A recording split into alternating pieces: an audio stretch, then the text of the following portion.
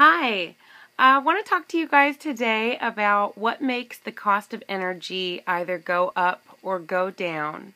I want to start by telling you this is going to be a really general video, and if you're truly interested in understanding what moves the cost of energy that shows up in your bill that you have to pay for, and if you want to understand a little bit more about how you can protect yourself from those costs, you're going to want to go to my YouTube channel and watch some of the longer videos. Carve out time when you have, I'll try to keep them under 15 minutes or so. I'm going to segment them so they're easy to follow.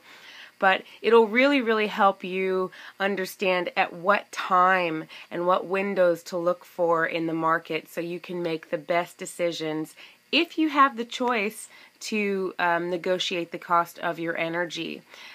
Over half of our country is deregulated for electricity or natural gas. So for most of us, this is something we can kind of do something about. If you can't do anything about it, then it's okay. Don't worry, guys. I have you covered too. I'm going to be doing a lot of videos on products that you can use or which equipment you need to be buying so you don't have to get stuck with the higher commodity cost, which typically is electricity, especially in our island states. You guys, I'm so sorry. I know you're paying close to 70 cents and sometimes more when you have a bad weather event. And, I'm in Texas. We can't complain. Our cost of electricity right now is, around 6 or 7 cents, 8 cents, 8.5 cents if you're a homeowner. But if you're a business owner and you're a savvy shopper, a lot of people secured a 4-cent or 5-cent rate and they're still paying that. So let's talk about real quickly some of the things that make those prices move around. When you see little pops and you hear people talk about a spike in the marketplace, a lot of times those are related to the weather. And in most of the country, when we have hot weather, that's when you see pricing go up. People are just using more electricity. It kind of makes sense.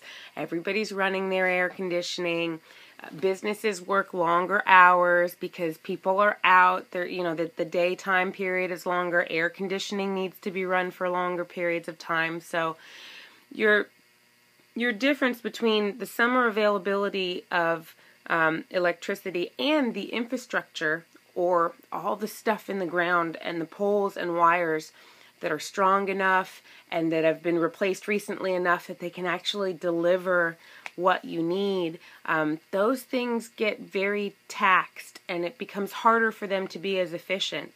So you see prices go up when the weather's especially hot, and you also see them go up when it's especially cold.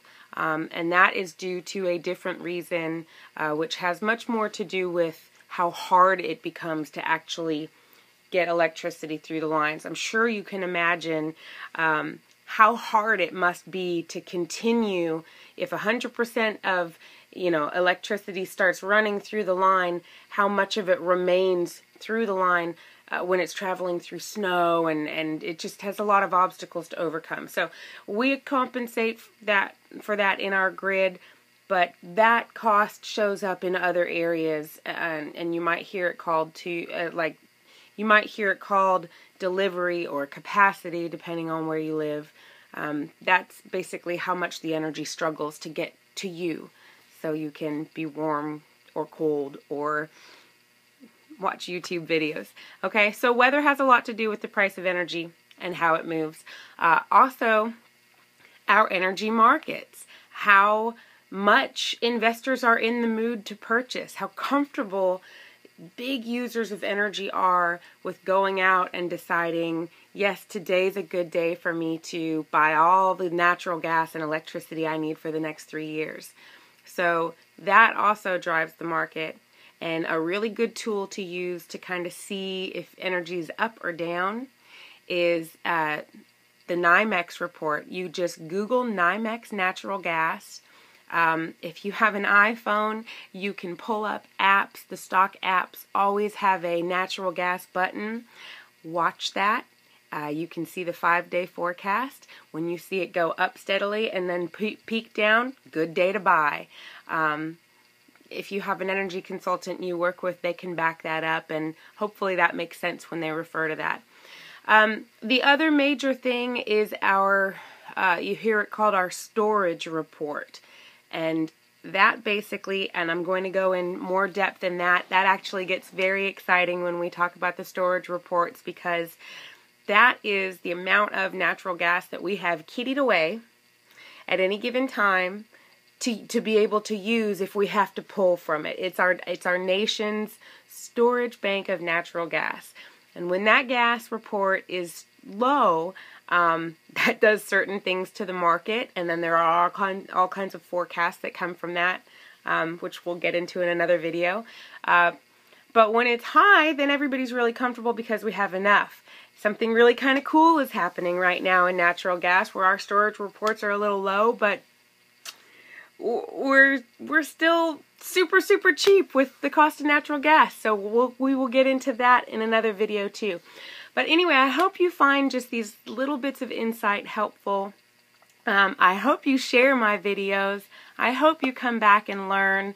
My only objective here is to make sure that you understand how these different things show up in your bills. And everyone uses energy, so it doesn't matter who you are, whether you live in an apartment or you run a national account and you are all over the country. Everybody should understand how these things affect them so that they can spend their money wisely, because we're consumers and it takes us a long time to earn that money, and I know it does, so I want to help you hold on to as much of it as you can. Okay? Thanks. Bye.